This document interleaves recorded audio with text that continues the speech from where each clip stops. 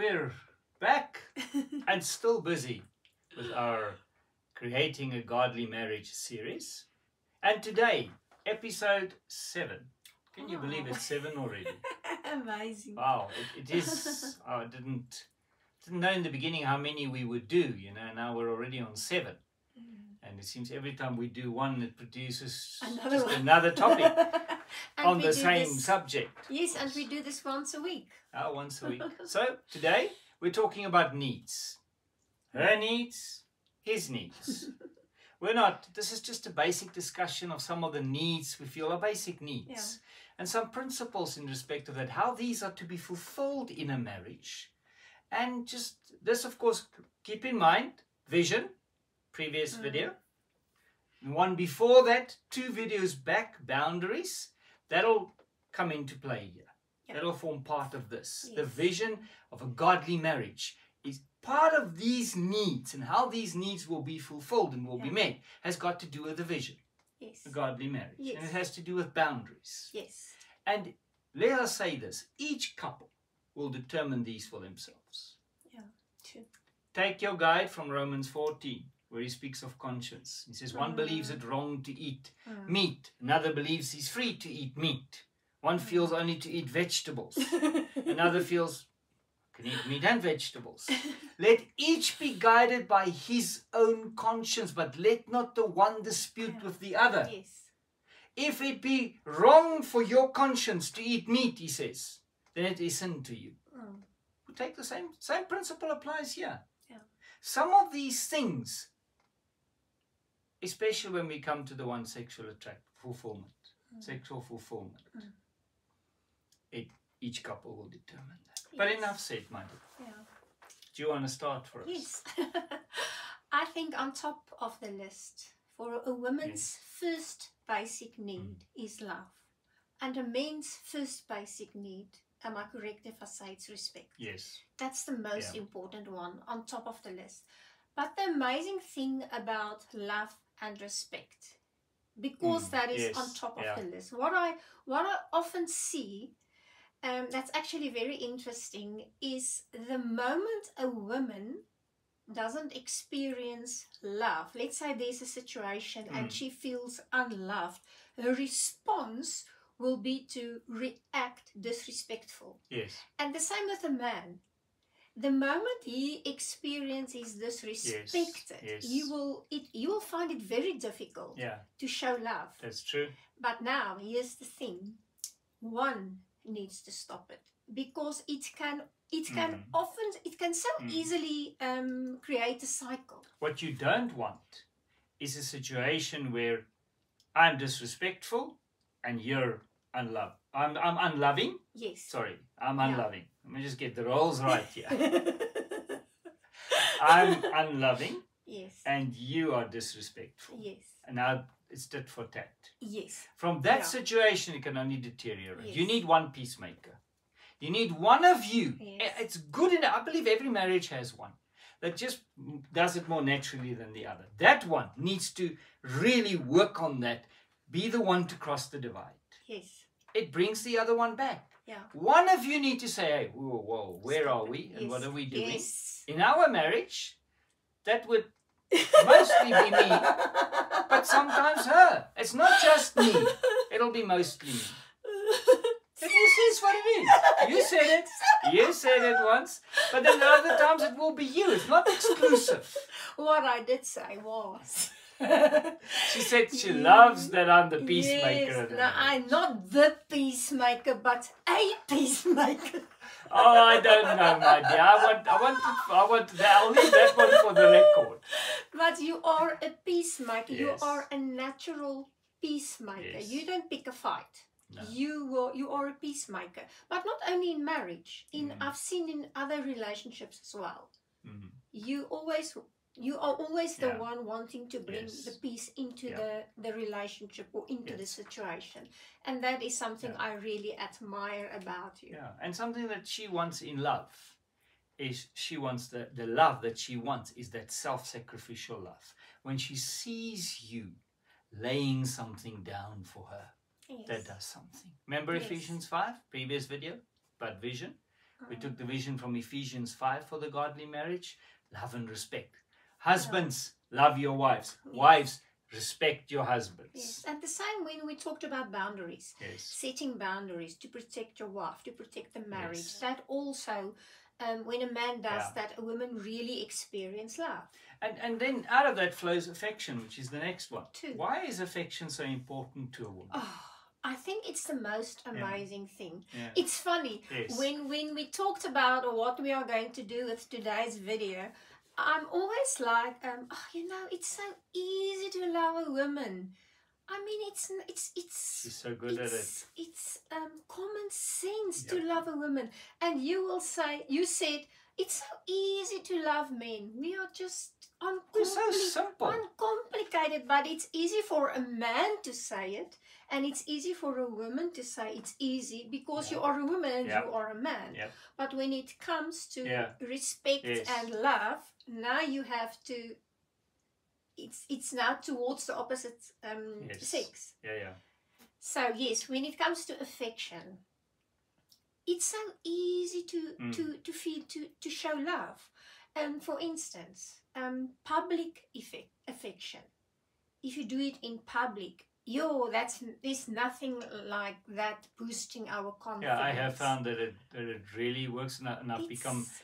You become skilled at this. You practice it. You choose it. When I figured this out, I started just doing this in public. You know, or just going like this. You know, or just taking her hand. You know. And it really does wonders for the relationship. Yes. And Stephanus always opens my car door for me. That's also amazing. That's also public affection. Now that's something she likes. You might not want that, and you might not do it, and it's fine.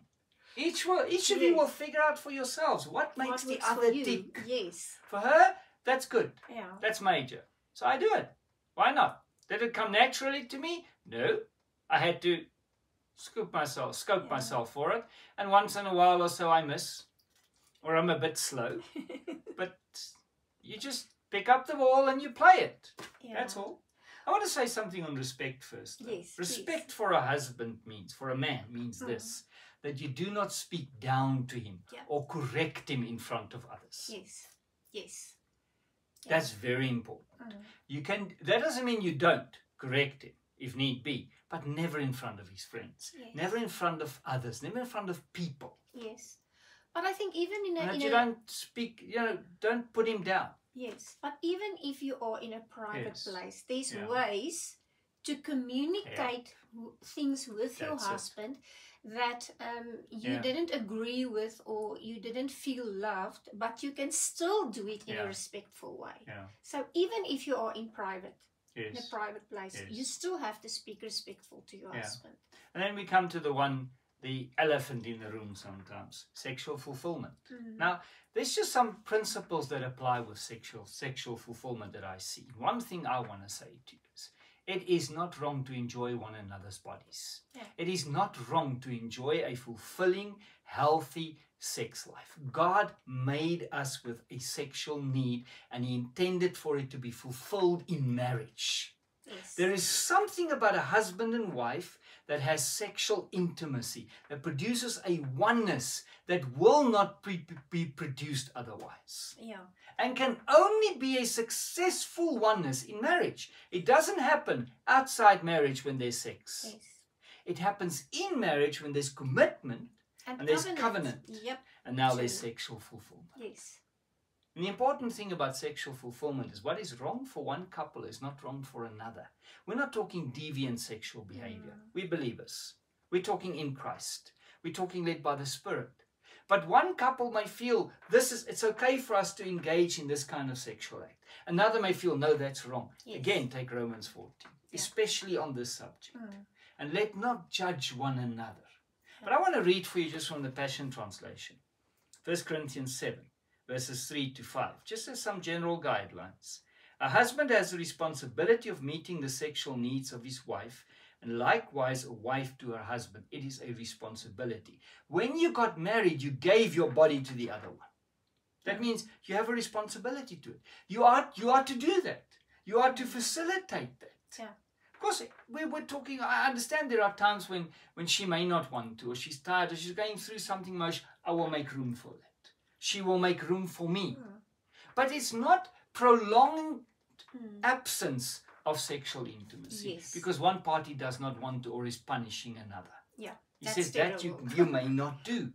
Then he says, neither the husband nor the wife have exclusive rights to their own bodies, but those rights are to be surrendered to the other. You are to surrender your body to your husband, and you are to surrender your body to your wife. And let me tell you, I firmly believe women also have sexual needs. True. As men have. Men are just more focused on it. It's just what it is. But it is important for both, and you should surrender your body. Don't withhold from one another. He says in verse 5, he says, you may withhold for a time, such as to devote yourself to prayer. But then come together as soon as you're done with that. Come together again in sexual relationship, so that you not be tempted by the desires of your own body. Yes. So you don't find a scenario where you feel denied, and now you start looking. Yes. And you start thinking, and you hear another guy saying, and you're thinking, oh, it's my wife.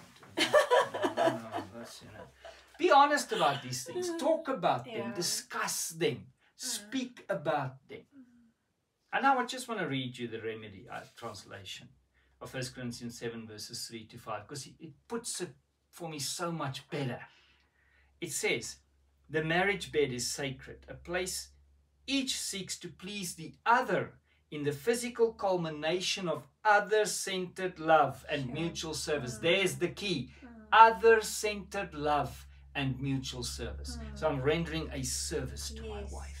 I am centered on loving her, pleasing her, vice versa. In the marriage bed, the wife surrenders her body to her husband, and the husband his body to his wife. Thus, they selflessly become one in love. They selflessly become one in love. That's the key. Yes, so it's not about satisfying your own needs, satisfying yourself. It's about satisfying the other one. And understand that in that you are satisfied. Yes, yeah, exactly. That it is so great when you see and you are fulfilling your wife sexually.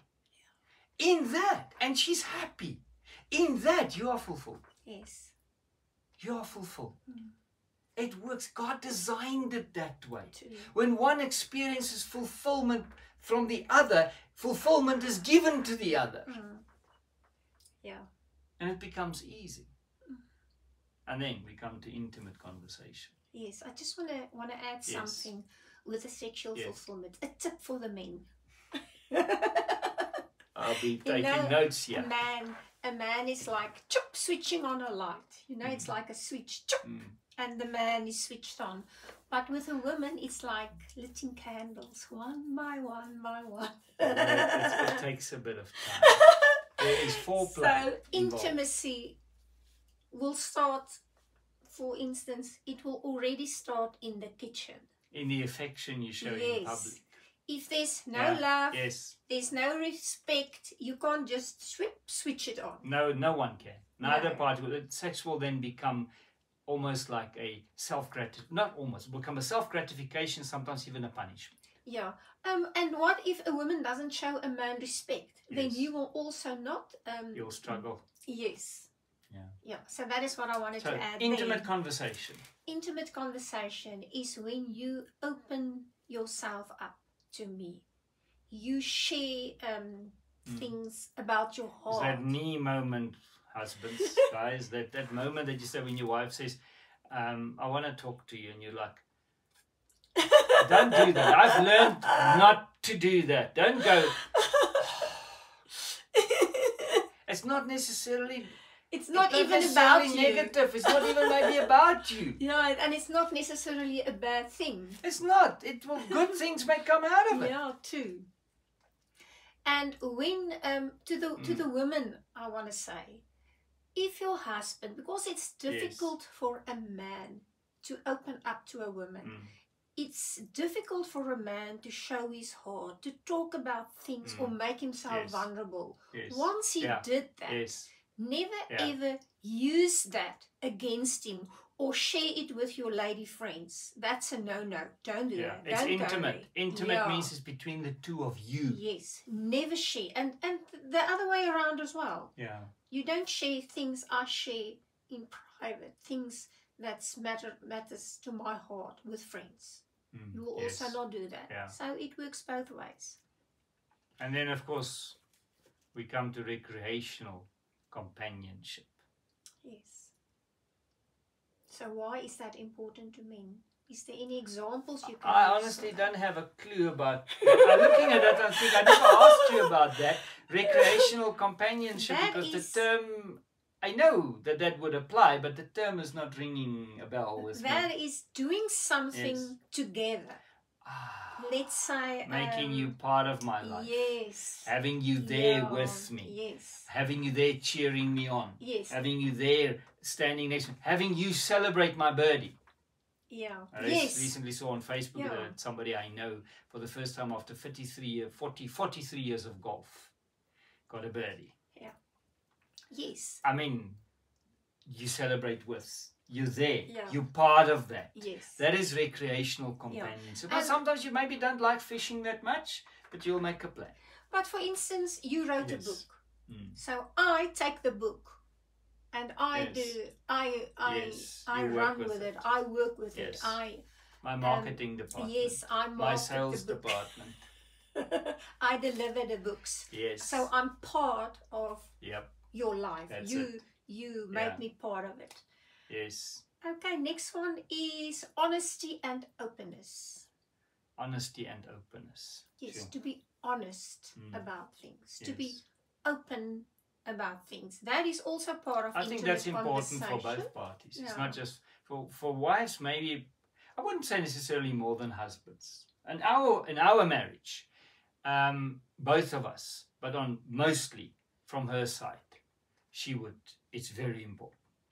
It's extremely important. Yes.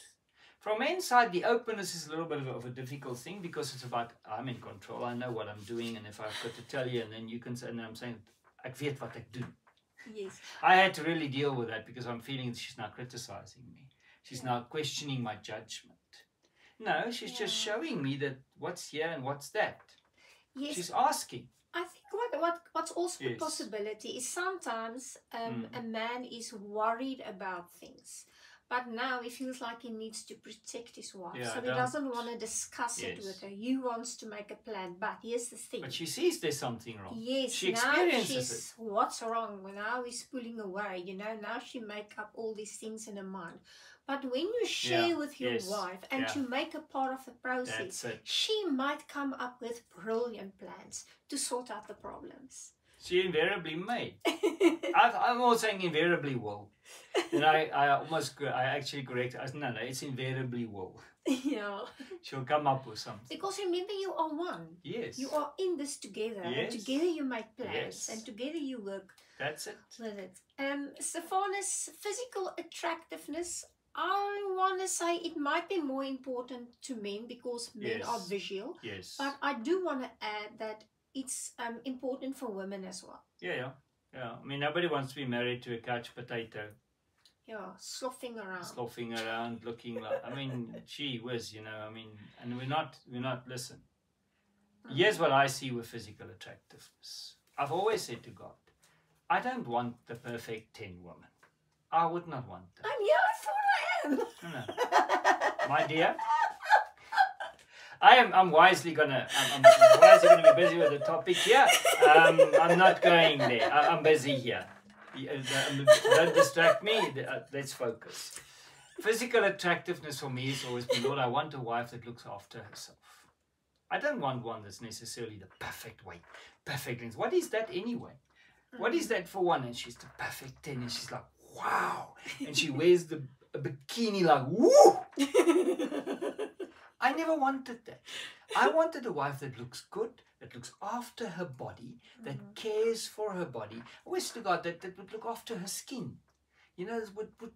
Would and looks good, dresses well. She doesn't have to wear the latest, greatest fashion. It's fine if she does. No problem with that. I don't have a problem with that. To me, it was always physical attractiveness. To me is she looks after herself. She looks after her appearance. She looks neat. She takes care of herself. That's what I'm after. She takes care of her body. Yes. And that shows. That to me is physical attractiveness. I think it goes that way for men as well. Yes. So that's what it is. Yeah. For instance, if you do a job that requires of you to work hard and you sweat a lot and you get dirty, don't get into bed like that. So it's easy to smell good. Yes. It's not difficult to at least smell clean. Yeah. The same with the women as well. That's it. Then just on that point, I want to say this. Of course, then what comes into that as well is dress code.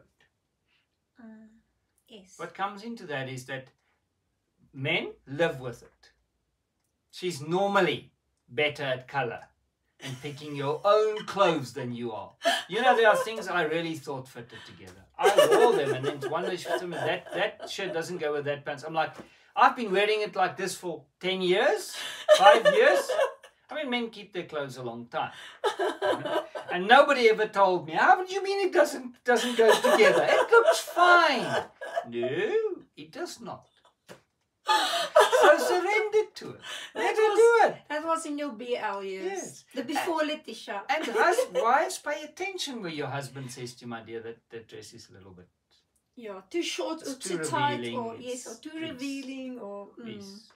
There's give and take there. Yes. You will find what works for you. Yeah. What you're comfortable with and what you're not comfortable with. Yes. True. Next one. Financial support. Now again, I do believe nowadays there are some situations where the wife earns more than most the instances, husband. Almost these days. A lot of instances. Yes. So it's going to depend. But when I say financial support, if to give stability to, let's say the woman can't, she's so busy with the kids, she needs shoes, but she just doesn't have the money. And he will say, honey, let me buy you the shoes. Let me do something. Let me make a plan. Let's do something. Yes. Let's figure out something. Meeting her needs. Am I right? Yes. Financially as well. Yeah. Of course, we do understand budgets are different. Income levels are different. We're not talking having millionaire expectations on a middle income budget. Yes. We're not talking that. No. We're talking that she will know that he serves her with his finances. Yes. Yeah. That he puts her first financially and the needs of the home first financially. Yes. I don't come home with a brand new set of books I bought for 2,000 Rand. And the house is not taken care of. Yes. Because I've always wanted this and it wasn't special and you know, I really had to, but the rest will be provided. That's not what we're talking. Yes. We're talking that she will know she comes first. Yes. The home comes first. The children, the family is first. Yes, true. But he should not neglect himself. And she will, you know what, when he does that, she will see to it that he's not neglected. My wife does that for me. Something's finished and she just takes care of it and all of a sudden it's just there again. You know? She sees to it that I'm not lacking in that respect. But she needs to know and see that she's first. Is that what we're talking financial support? That could be on any level. Yes. Because that's the principle. Yes, and again, husbands have to take care of their wives. Yes, and remember now, you have to find, this is just to open up conversation. Yes. And then, of course, when she earns more, don't be threatened by it. It's an advantage. She's the woman of Proverbs 31. How was that guy I felt? He's sitting in the gates with his friends. Okay, I know the picture. I'm putting it in a modern context. And she's moving and shaking and doing business. Listen, if your wife can do that, you're a blessed man. Enjoy it. Work with it. And she will respect him and not make him feel less for it if she brings home more money.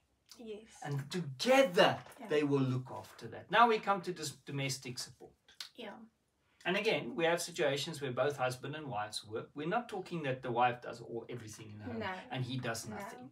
We're talking that she will take the primary responsibility for orderliness, cleanliness, and the smooth running of the household. She's like the manager. Even when she is more busy than him, she still takes the primary. He will help. You will find your own balance. I find these days what happens a lot, and we know quite a few people like that, friends, that the husband cooks. Oh, yes. That's fine. Yeah. I mean, time we grew up in, there was like, you do what? Yes. What's wrong with your wife? And then the husband enjoys doing it. Exactly. He prefers doing it. She doesn't do anything in the kitchen. He does it. Yes. That's fine. Yeah. She still takes primary responsibility for ordering the home, the neatness, the cleanliness, the, just arranging the home. Yes, and if there's teenagers in the house, that's it. Then you can say, "Come on, guys, it's time to do the dishes." She makes sure those things run. He helps, and the balance that you find there is between the two of you. Let nobody ever tell you your husband is less. I have a friend who at some point in time he was without a job, no fault of his own. The company was closed down. One instance, another instance, they retrenched most of the staff, almost everyone. Eventually, the company was taken over by another. Both times he lost his job. He's at home. Yeah. His wife already earned more than him. Now she's the sole breadwinner. You know what he did? He ran the home. Yes. He embraced it. He stood with it. He went with it. He fetched the kids. He did all those things. He was still involved. Not like he's doing nothing. He's there for a season. Then he got a job again. Yes. Yeah. And he's earning again. Then they find a balance there again. But she's still the primary domestic support. So when a woman is a stay-at-home mom, for instance, that also doesn't mean now it's her responsibility and the man doesn't have to do anything. Yes. He can still help. And now again, men, the moment you help, even when you don't need to, your wife feels loved, and then she will respond with respect again. But she will also give him room to understand he can't do it all the time and do everything. Yes. There's other things he needs to also take care of that will be happening in that time. Yeah. And she'll give him the room for that. Yes. Remember when I said, what is that scripture that a woman is like, in Afrikaans, a drippende kraan? Dripping tap. A dripping tap. It's tap. like moaning. Women that's moaning. Nagging, Nagging, there you go. Nagging wife. It's like a dripping tap. Dripping faucet. Yes. And at some stage I actually said to Stephanus that, thank you that I don't have to be that woman. Yes. Because I don't have to complain you not helping me, you not doing things. You take responsibility and you will just start washing dishes. And sometimes... I learned I never did that before. Wow. I never really did that before. Yes, so I don't have to nag him. I don't have to nag and say, please, it's been weeks now, me asking you to do that or fix that. You become so easy to it. You become used to it because you see what it does and you see how it brings the two of you together and you see how important it is. And that's a laying down of self. Yes, and that makes me feel like we're a team, and then I really respect him for that. And family commitment. Yeah. You've got on the list there family commitment. That's the last on the her needs side. Yes. Family commitment. That you know that you and your children comes first. Yeah, and I remember my sister-in-law once said, because my brother was like that. Yeah. When he was not at work, he was at home. Where he went nowhere where his wife and kids did not go with. Yes. I'm not saying he should do the same. I'm saying in his instance it was that way. Yes. And one day my sister-in-law said something that stuck with me. She said, you know, there's nothing that does more for a wife, for a mother, than when she sees her husband, the father of her children in this instance, but he's the husband. He is the father, even if they're not biologically his, but in this instance they were his children. Yeah. She's seeing him bonding with them, spending time with them, playing with them. She says that does such a lot for her. It means so much to her. Yeah. Is that what we're talking about? Yes, And then the same. I have another friend that her husband is in a very high profile job. He's like one of the directors of this company.